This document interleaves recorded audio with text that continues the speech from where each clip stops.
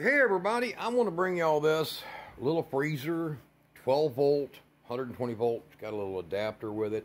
I think it's right at 13 or 14 months. And so far so good. Now it's typical of these things rebranded, but it's a Costway. You'll find them listed as Costways. And I'll put links below the video. There's numerous options. Now what you want to look for is you want to look for this kind of design for the ventilation system that's in it. And that's the ones that use the Danfoss compressor style. So it's really kind of a very durable system. Now right now this thing is running and it's pulling 42 watts. So now on 12 volt from your car, believe it or not, it'll pull less because this has to be converted, see? So you're going to lose about 10 to 12% of your efficiency. So it will run on about 37 to 38 watts at 12 volts. Now what is that mathematically? Well, that's roughly about 3 amps. So how do you get 3 amps? 100 watt solar panel will run this thing. This one's been kind of cool. Now it's still got its tag on it. It's a little bit for wear, but it shows you here estimated yearly energy cost. Now that's based on 10 months. 10 months of use, and I think 10 cents a kilowatt. So you're looking at that, and it's giving you $24 to $41 a year. However, if you want to go off-grid and solar with it, let me look up here and I'll show you the details here. And you'll notice the other side isn't lit up, and I'll explain that here in just a minute why both banks where these baskets go are not lit up, and there's a reason for it, because we're using the whole thing as a freezer. My wife goes up to the store, 38 miles one way to a large grocery store. She buys stuff and then she carries this back in her van. So you're talking 76-mile round trip. But 38 miles of this, if you buy things that come out of the freezer, in 38 miles in the back of your car, even in an ice cooler, it's going to be all thawed out. Because remember, an ice cooler is 32 degrees, 32 and kind of above. This here, any regular normal freezer unit is supposed to run at between 12 and 0. Yeah, 0. Go test your freezer in your house. It should be running as close to 0 as you can get it. Now this one here will run -4. So Celsius wise, I'd say that's, I don't know, somewhere around -10 or something. But the way that this thing is set up is it uses a genuine R134 compressor. So it is very, very high efficiency. And I hope I got that right.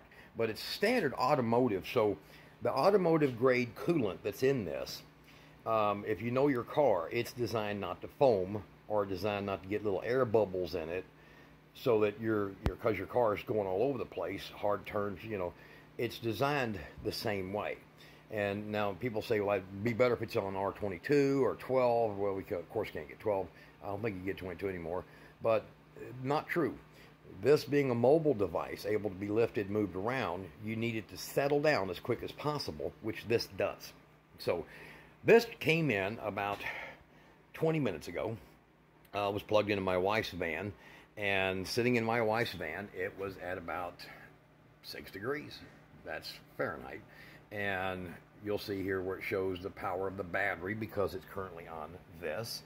Now, to be honest and fair, the other power supply is a very heavy duty, I think it's right at 10 gauge, Chinese gauge, with a high temperature plug. So that's a high temperature plug, this design. So it's made to handle long-term running, because you know with DC devices, the surges will get them.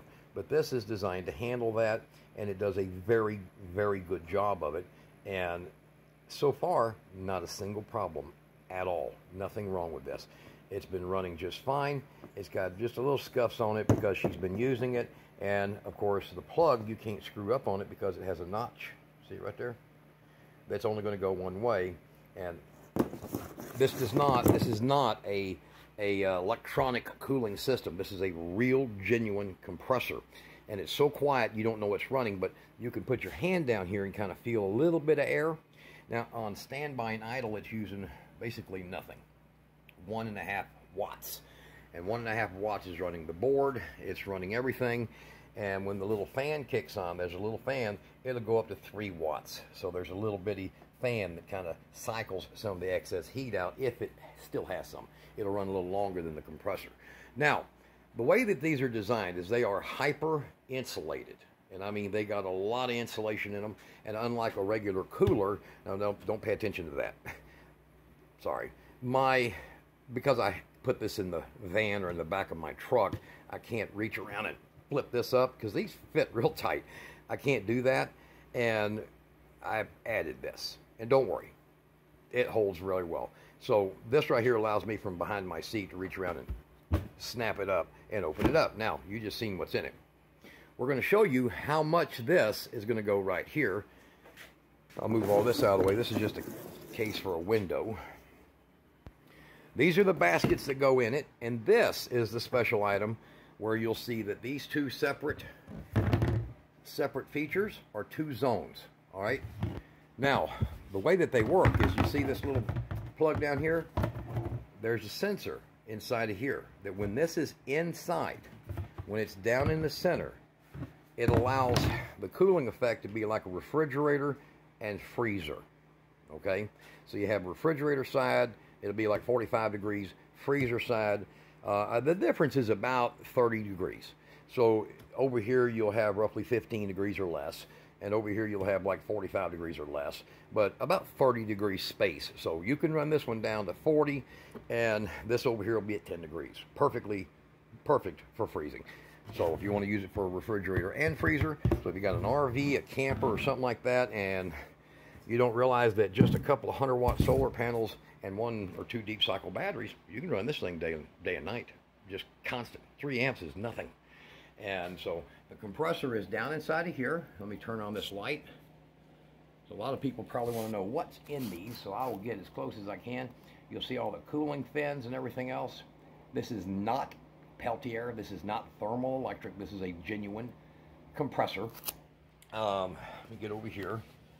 So a lot of people don't know what's in these. They are not thermoelectric. You see the tubes and everything in there? Okay, and then I'll get over here and do the same. If I can look inside there. There we go. Hopefully that'll focus. But you'll see there's genuine compressor parts in here. Now I could take this apart and give you a little tour of the internals. We had one of these, let me get back up here, once before. That's a different brand. It showed the compressor up here, so you might have seen those. And it was a metal case. It lasted about 4 months. This one's almost 14 months old. This one goes once or twice a week riding around in the vehicles. It's stayed clean. A little bit of, I mean, I guess a few chips in the wheels, but that's okay. That, you know, I hit concrete with it a lot. But you can take this and put it in your car, leave it plugged in, spend an hour in a Walmart or in the grocery store. No problem. Ain't gonna hurt your battery. It's designed to disconnect itself and reconnect. Now, not all of them will do this. The previous one we had did not. But this will disconnect. When that battery bar gets down to 2 bars, you can't start your car. So this one here will get down to 2 bars and disconnect. It will not kill your car battery. That's what I love about this. My wife has left this in her car running the whole time. She was at work one time, forgot it. Nothing go bad. So we're going to go ahead and unload it. These run about $300 to $400. You're going to pay money for the good ones and the low wattage and the low power usage. So let's get this open. Now you see why I have that. It's like hell trying to get my hands on there. Look at the lock clips, and it's got real tight fitting. All right, so let's just get everything out of here. Okay, so we'll start unloading. Look at that. This is my wife went to the store, guys, okay? So I'm taking a little advantage of all this. Look at the frost on this stuff. Taking advantage of everything that my wife buys to make the video. How silly of me. All right. So, oh, see now, I didn't even know that. I got pizza. That's cheap pizza. All right, so, yep, we got them. And breakfast hams. Yeah, it's good to be married to the right lady, huh? Look at that. So, that ain't mine. I bet y'all know who that is. All right, so we'll keep going, and we're going to look at how much stuff. Kids love lunch meat. So I'm not trying to expose anybody's specific brands, guys. So Oh, now there we go. Ready for the barbecue pit. Mama got some of that. All right, so, and then that, oh, and then she carries these little blue ice things in there with her. She throws them in there before she takes this out to the car and plugs it in, so it makes the cooling cycle much faster. And you can tell they were starting to fall. Look at them crumpled all over. All right, so we have in here this much stuff right here. That's what just fit in this freezer. Now, even though it's just about 2 cubic feet, there's a lot of stuff you can put in here. And look, at the temperature is still stable. It'll come up here in a minute. It'll start coming up. But it's still stable and very frozen. So, now, I don't want to leave this stuff out too long. It does have, unlike almost 90% of them, look in the bottom here. It's got a plug. Brilliant, right? All right, so the way these are designed is you have basket number 1. So if you want to set these upright, you can't. These are not made to set upright. Like I said, they are not a Peltier cooling system. They're not electronic in any way. These are real compressors. It must sit like it sits now, okay? So I'll throw that back in there. And we'll get this one over here. And she just had these sitting loose in the back of the car, so I had to get them out. All right, so let's see. Oh, there we go. You'll notice the basket has a slight shape difference. See that right there? That's where the coils come back around. So they're internal, real seriously internal. Now, that's where this comes into effect. You're going to see here. Oh, hold on. Let me do. Oh, and I did it too fast. All right. Now, it's not down. You see that disc? It's not down. That's a sensor. You know, like the chip, believe it or not, in your credit cards and stuff. That's what that is. Now, watch this. I'm going to drop it. Watch that right there. Boom. How you like that? So it's going to give you a split. This will be a little warmer. This will be a lot colder. Now, the settings, I can make them both freezer and leave all that in there together. You see? It's just 3 degrees. And of course, because of that, the compressor will kick on. I can hear it buzzing right now. And it is 44, 45. And when it first kicks, it's going to surge to about 55, 60 watts. That lasts just about 15 seconds. And the rest of the time it runs. And remember, this is off the transformer, so it's pulling more power because it has to convert. And in a car, this would be pulling about probably, I don't know, 10% less. So it'd be 45 or 43 watts, 46 watts like that in the fire-up cycle. So there's your surge. There it is in the mid-50s, getting up in the mid-50s. The cool part about this, that's funny, is that all of this, unlike a lot of them, and I'm going to have to hurry and get this back in here before I get skinned for not having it in there. But watch this. Watch that right there as I lift it up. Boom. You see? And the compressor buzzing like hell because it didn't like that. See? Now, why did the compressor buzz? Because there's a valve in there that switches it on the difference. So light, less cool, more cool. And when you pull that up, that valve kicks, more back pressure on the compressor, and you'll hear it. I don't know if you can hear it, but it buzzed. So what you got to do is I'll come up in temperature above the temperature up here, equal to. See where they're blinking equal? They were blinking equal. And then I'll pull it out. Now it won't buzz. You can leave this at home. You can leave this at home. You can leave this at home. It's very smart to take you some like blue ice packs. So if this refrigerator, freezer, it's both. If this thing has been sitting non-operating and the temperature is equal to room temperature, then get you a few of these, throw them in there, close it, power it up. Now what does that do? That helps this thing draw less power. And the reason it does is because it allows a shorter period of time for it to remove the heat. That's what refrigeration does. It doesn't make cool, it removes heat. The absence of heat is cool. So that's how it works. You can see it frosted inside, and it's a little dirty. I should have probably washed it out, but I didn't want to pull all this out that she just showed up in 45 minutes ago with in her van. So I will pull those out, but you can see I'm not even going to be careful about this. Not even trying. Now my wife is going to be pissed, but I didn't even spend any of my time trying to perfect this. But I'll just try to throw it in the way John shops. All right, just throw it all. Look at this, hard as a rock there. All right, kind of like my head. Now, the smart thing to do is always turn your foam up. You see that? And the reason is because it helps, believe it or not, create an insulated blanket. I know it sounds silly. All right, so let's get all this in there.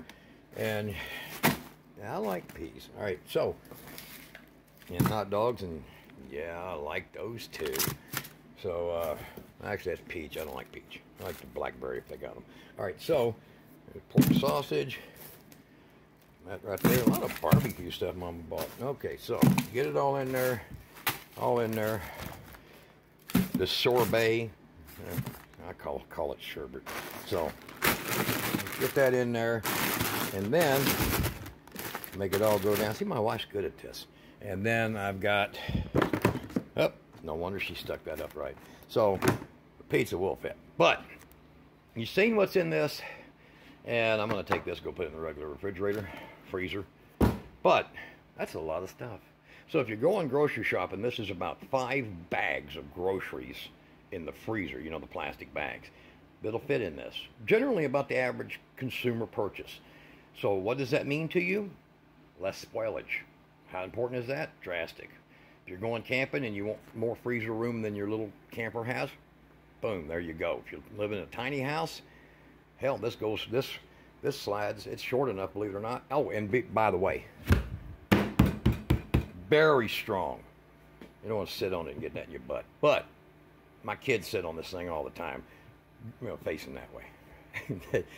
They haven't hurt it. That's not a dent. That's casting. But it's very rigid, very high insulation. I think it's the yellow isofoam. But so far, still closes great, no damage. All right, guys, that's my 1-year review. It's proven itself in 14 months now. Bought it in, I guess, early April last year. Wanted to do a video on it back then, but I didn't want to do a video on something that would crap out like that other one we had. Okay, it did. It crapped out. It lasted 4 to 6 months and just died. Everything in it spoiled, so didn't want to go show you something that maybe do the same. That's over a year, constant use, doesn't produce a lot of heat, makes a hell of a lot of cold. And that branding there don't mean nothing. It's Costway. Look below the video. I'll put the links to that one because it's worth sharing. Y'all guys be good. Pizza time.